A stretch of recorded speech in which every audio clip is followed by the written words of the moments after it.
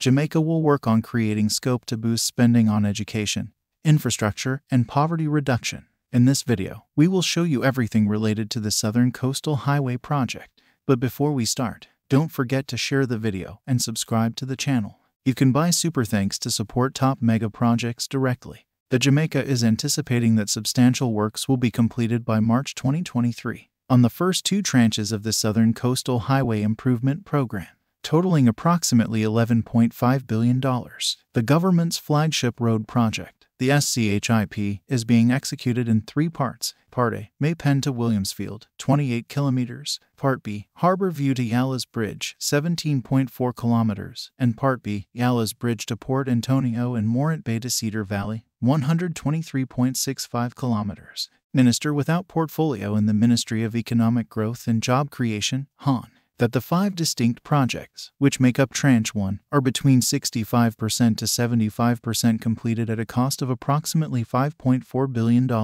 The projects are Morant River Bridge to Prospect, totaling $1 billion, which is 60% complete. Hordley to Long Road, $551 million, 70% complete. Manchineal to Fair Prospect, $1 billion, 70% complete. Morant Bay to Georgia, $1.1 billion, 61% complete. And Georgia to Cedar Valley, $1.5 billion, 63% complete. Tranche 2 projects, totaling $6.1 billion, are Yallahs Bridge to Loudon Hill, at a cost of $1.3 billion, which is 22% complete. Loudon Hill to Pomfret, $869 million, 21% complete. Pomfret to Morant River Bridge, $1.9 billion, 16% complete. Boston area to Drapers, $1.1 billion, 26% complete. And Drapers to Port Antonio, $1.3 billion, 11% complete. Jamaica now have 10 of the 15 packages underway between St. Thomas and Portland.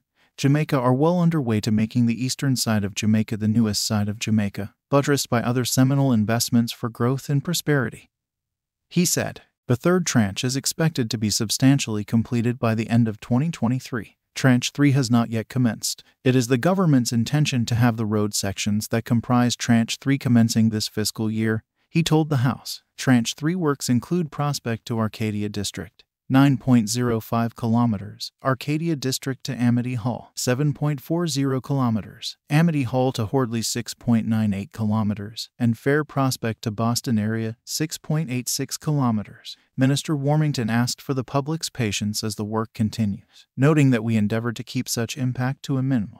The National Works Agency will continue to execute its mandate to plan, build and maintain a safe, reliable, and quality main road network and flood control systems. The agency's primary focus will be on improving the condition of the main road network, which was damaged by recent flood rains, and improving the safety, mobility, and travel experience of road users. Investments in the maintenance of the nation's secondary road network will continue to be focused on pavement repair, cleaning and repair of drains and channels, debushing, among other routine activities. That the NWA's top 3 priorities for fiscal year 2022/23 will be continuation of the SCHIP, commencement of the Special Capital Expenditure Program, and continued maintenance of secondary roads.